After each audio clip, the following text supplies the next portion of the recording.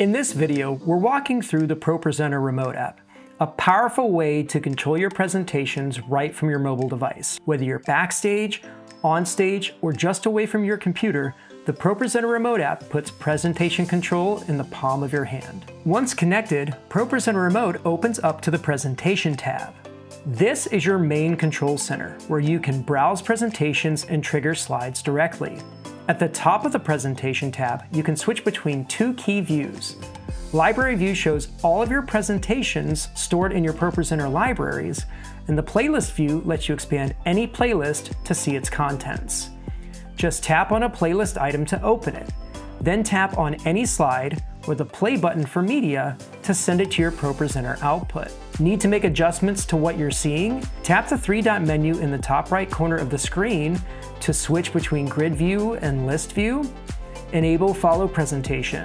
This feature sets the active presentation to always be visible on your remote, whether you are controlling the service or not. You can also adjust your slide thumbnail size with a simple slider. If you're a presenter and you just want a super simple way to move through slides without digging into all of the features, the Remote tab is a perfect option. In the Remote tab, you'll see the current active slide, the next slide in the queue, and any slide notes for the active slide.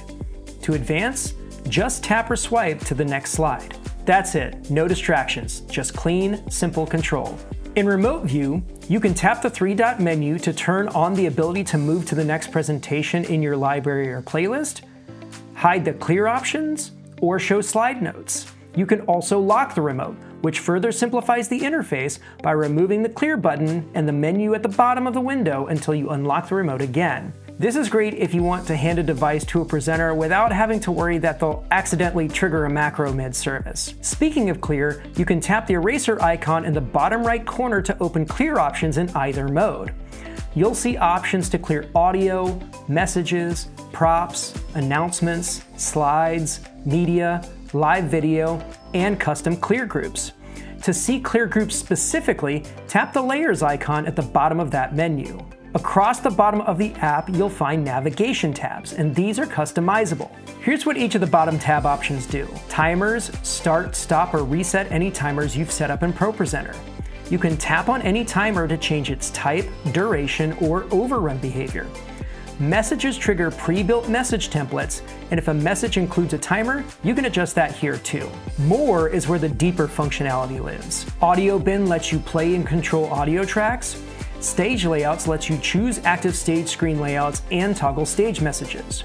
Props will show or hide visual props by simply tapping on them. Looks changes your active audience screen look. Macros trigger any pre-built macros you've already configured, and Settings lets you adjust basic app settings for the ProPresenter Remote App itself. To edit which tabs appear at the bottom versus the More menu, just go to the More tab, tap Edit, then drag items to where you want them. Any tab marked orange can be swapped in. So whether you're running a show from backstage or giving a talk on stage, the ProPresenter Remote App gives you powerful control right from your phone or tablet. It's easy to set up, intuitive to use, and a total game changer for live production. Download now in the App Store or Google Play. Thanks for watching.